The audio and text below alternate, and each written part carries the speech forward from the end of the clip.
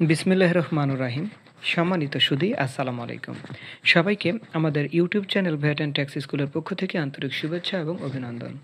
সম্মানিত সুধী, বরাবরের মতোই আপনাদের সামনে উপস্থিত হয়েছি নতুন আরও একটি ভিডিও নিয়ে। আজকের ভিডিওতে আমরা শেয়ার করার চেষ্টা করব,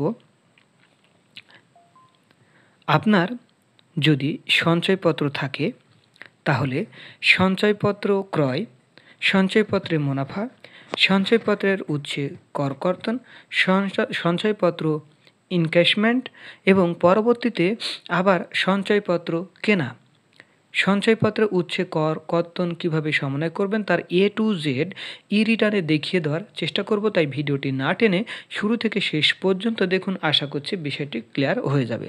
সম্মানিত সুধী, রিটার্ন পূরণ করা এটা কোনো ঘটনা নয়। রিটার্ন পূরণ করার আগে কিছু বিষয়গুলো আপনার জানা একান্তই জরুরি। সেটা হচ্ছে, রিটার্ন যখন পূরণ করছেন তখন কিন্তু আপনাকে ম্যানুয়ালি একটা রিটার্ন প্রস্তুত করা উচিত। কেন প্রস্তুত করা উচিত? কারণ রিটার্ন সার্ভার যথাযথভাবে কাজ করছে কিনা সেটা কিন্তু আপনার চেক করে নেওয়া উচিত। রিটার্নের ট্যাক্সের ক্যালকুলেশন যথাযথভাবে হচ্ছে কিনা সেটা দেখে নেওয়া উচিত। রিটার্নে মিনিমাম ট্যাক্সের আন্ডারে যে ট্যাক্সের ক্যালকুলেশন সেটা ঠিকমতো হচ্ছে কিনা, অথবা রিটার্ন করার সময় যখন আপনি cash in hand, cash at bank বসাচ্ছেন তখন আপনাকে লক্ষ্য রাখতে হবে যে আপনার আসলেই ওই পরিমাণ ব্যালেন্স হাতে নগদ বা ব্যাংকে জমা আছে কিনা। ব্যাংকের ব্যালেন্স আপনি বসাচ্ছেন বাট হাতে নগদ হয়তো বসাচ্ছেন না। এমন হতে পারে যে আপনার ফিজিক্যালি অনেক বা বাস্তবে অনেক টাকা আছে, কিন্তু সমস্যা হলো যে রিটার্নে টাকা নাই, অথবা রিটার্নে অনেক বেশি টাকা, বাস্তবে কোনো টাকা নেই। এই জিনিসগুলো কিন্তু লক্ষ্য রাখতে হবে। যাই হোক, আমাদের ভিডিওতে আজকে সঞ্চয়পত্রের A to Z আশা করছি একটি ভিডিও যথেষ্ট।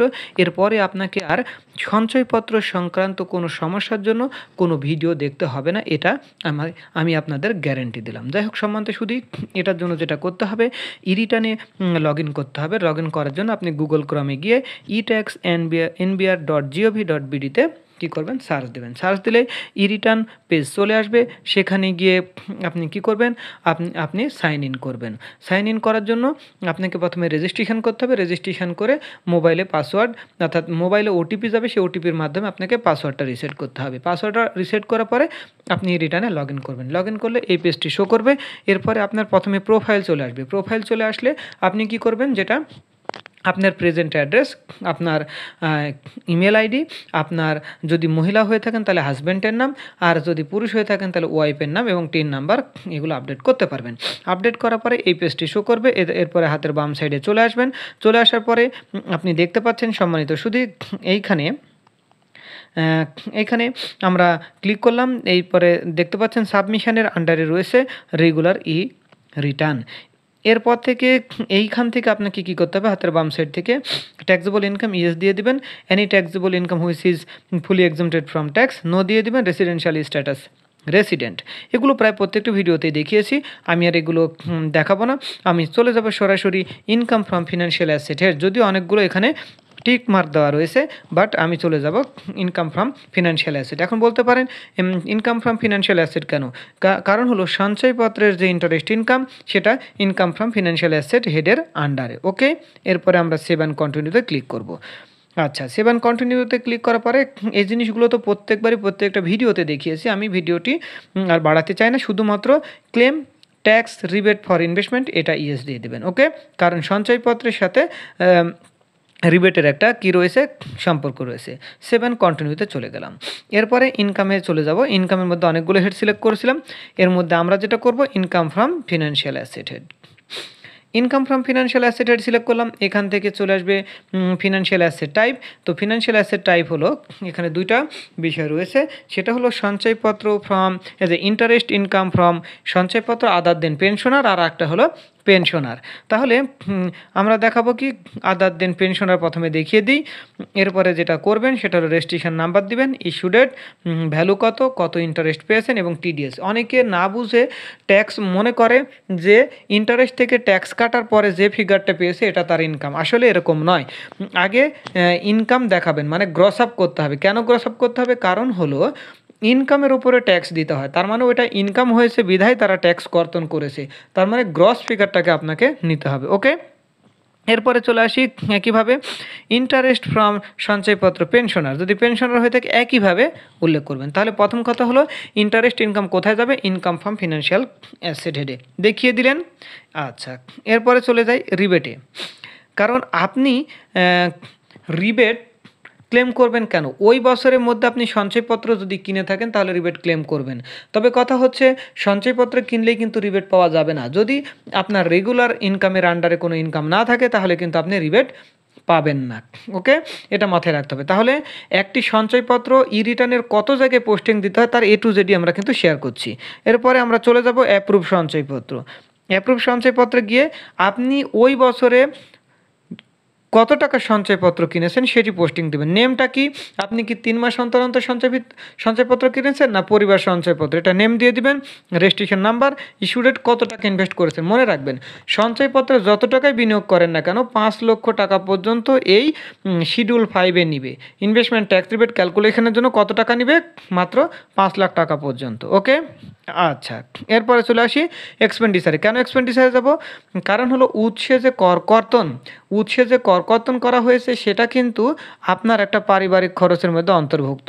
তাহলে যতটুকু যে payment of tax at source এটা দেখতে পাচ্ছেন, এইখানে আপনার উৎসে করকর্তনের টাকাটা বসিয়ে দিবেন। ওকে, আচ্ছা, উৎসে করকর্তন ক্লিয়ার করলাম। এরপরে চলে যাই অ্যাসেটস অ্যান্ড লায়াবিলিটি সেটে।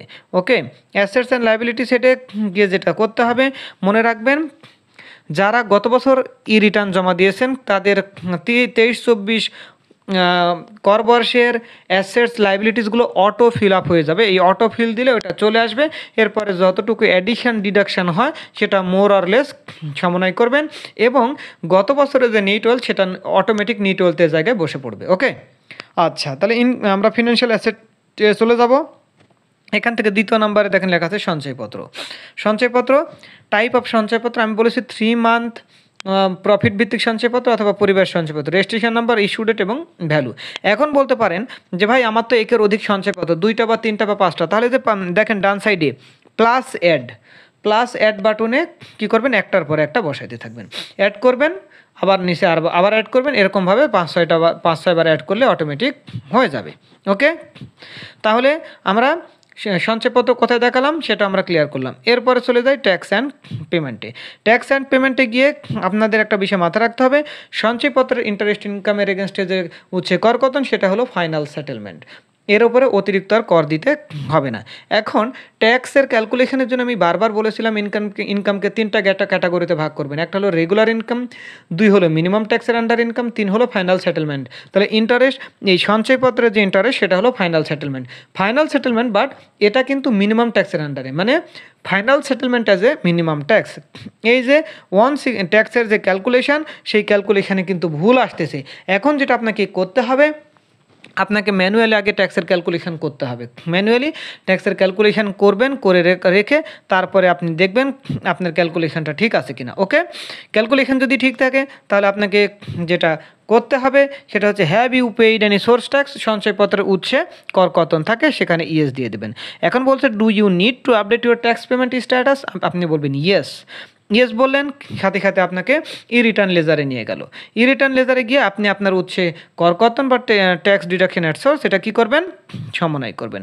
সমন্বয় করার জন্য যেটা করতে হবে ক্লেম সোর্স ট্যাক্স করার জন্য আমাকে যেটা করতে হবে, স্ক্রল ডাউন করে নিচে আসি সঞ্চয়পত্র। আচ্ছা, সঞ্চয়পত্র লিখলাম, রেজিস্ট্রেশন নাম্বারগুলো দিয়ে সার্চ দিতে থাকবো, অটোমেটিক সবগুলো আসতে থাকবে আর সেভ দিয়ে দেবো। এইখান থেকে যখনই হয়ে যাবে, সব অ্যাডজাস্ট হয়ে যাবে, আমি আবার মূল রিটার্নে ফিরে যাব। এখন কথা হলো, অনেকে প্রশ্ন করেছেন যে ভাই আমি সঞ্চয়পত্র তো ইনক্যাশ করেছি, অর্থাৎ ভেঙে ফেলেছি অথবা টাকা আমার আমার ব্যাঙ্ক অ্যাকাউন্টে চলে আসছে, এখন কি হবে? আচ্ছা, ওকে, তাহলে একটা জিনিস মনে রাখেন, সঞ্চয়পত্র একটা সম্পদ, সঞ্চয়পত্র নামক সম্পদের টাকাটা ব্যাঙ্ক অ্যাকাউন্টে ঢুকে গেল, তাহলে সঞ্চয়পত্র নামক সম্পদ কমে গেল, ব্যাংকিং চ্যানেলের টাকাটা বেড়ে গেল।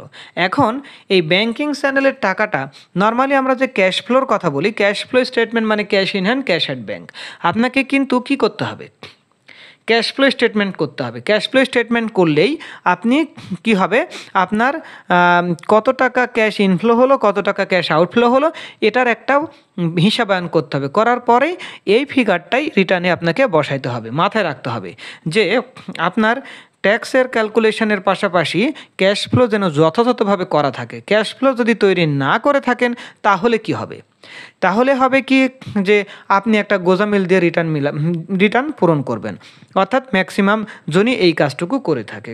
এটার ফলে যেটা হয়, হাতে নগদে অনেক বেশি টাকা থাকলেও রিটার্নে টাকা থাকে না, অথবা রিটার্নে টাকা না থাকলেও হাতে নগদ বা ব্যাংকে জমা অনেক বেশি টাকা থাকে। এই যে ব্যাপারগুলো, এখন হাতে নগদ বা ব্যাংকে জমা যদি কম বা বেশি হয়ে থাকে তারও কিন্তু সমাধান আছে। এটা একটু টেকনিক্যাল ব্যাপার, তবে ক্যাশ ফ্লো তৈরি করার পরেই প্ল্যানিংটা বোঝা যাবে যে আসলে কী করবেন মিলানোর জন্য। সেদিকে আমরা যাব না। মূল কথা হলো সঞ্চয়পত্র কেনা, সঞ্চয়পত্র ইনক্যাশমেন্ট, সঞ্চয়পত্রে মুনাফার এগেনস্টে কি কর কর্তন, এই বিষয়টুকু A to Z শেয়ার করলাম। রিটার্নের একবারে A to Z, তার মানে কি এই সঞ্চয়পত্র কত জায়গায় যাইবে এটা যদি বলি, ধরেন সঞ্চয়পত্রের ইন্টারেস্ট গেল interest income from financial asset. ওকে, সঞ্চয়পত্র যদি সংশ্লিষ্ট বছরে কিনে থাকেন তাহলে সেটা কোথায় যাবে, শিডিউল 5 রিবেটের জন্য আপনাকে বসাইতে হবে। 3 হলো সঞ্চয়পত্রের উচ্ছে কর্তনের এগেনস্টে, অর্থাৎ উচ্ছে যে কর কর্তন সেটা ফ্যামিলি এক্সপেন্ডিচারে চলে যাবে। এরপরে সঞ্চয়পত্রের যে ক্লোজিং ব্যালেন্স সেটা IT10B অর্থাৎ পরিসম্পদ দায় বিবরণীতে চলে যাবে। এরপরে যেটা করতে হবে, সঞ্চয়পত্রের যে উচ্ছে কর কর্তন সেটা আপনাকে করতে হবে রিটার্ন লেজারে গিয়ে আপনাকে সমন্বয় করতে হবে। আর যদি এই সঞ্চয়পত্র ইনক্যাশ করে ফেলেন তাহলে সঞ্চয়পত্র হেডে আর সঞ্চয়পত্র থাকবে না, টাকাটা ব্যাংকিং চ্যানেলে চলে আসবে। এই হলো সঞ্চয়পত্র সংক্রান্ত রিটার্নের সকল আপডেট। আশা করছি উপকৃত হয়েছেন। যাই হোক সম্মানিত সুধী, ভিডিওটি যদি এতটুকু আপনার উপকারে আসে তাহলে এতটুকু অনুরোধ থাকবে, ভিডিওটি আপনি একটু কমেন্ট করবেন কেমন হয়েছে, পাশাপাশি একটু শেয়ার করে দেবেন। যদি সম্ভব হয় আপনি ইউটিউবে অথবা ফেসবুকে দেখলে ফেসবুকে একটু কাইন্ডলি শেয়ার করে দিয়ে অন্যকে দেখার সুযোগ করে দেবেন। যাই হোক সম্মানিত সুধী, আজকে এ পর্যন্তই। যারা এখনও আমার চ্যানেলটিকে সাবস্ক্রাইব করেননি তারা অবশ্যই চ্যানেলটিকে সাবস্ক্রাইব করে বেল আইকনটা অন করে নেবেন, এবং যারা ফেসবুকে জয়েন করেছেন তাদেরকে অনুরোধ থাকবে আমাদের পেজটিকে ফলো করে দেবেন নতুন নতুন ভিডিওর নোটিফিকেশান বা আপডেট তথ্য পাওয়ার জন্য। সম্মানিত সুধী, আজকে এ পর্যন্তই। সবাই ভালো থাকবেন, সুস্থ থাকবেন। আসসালামু আলাইকুম।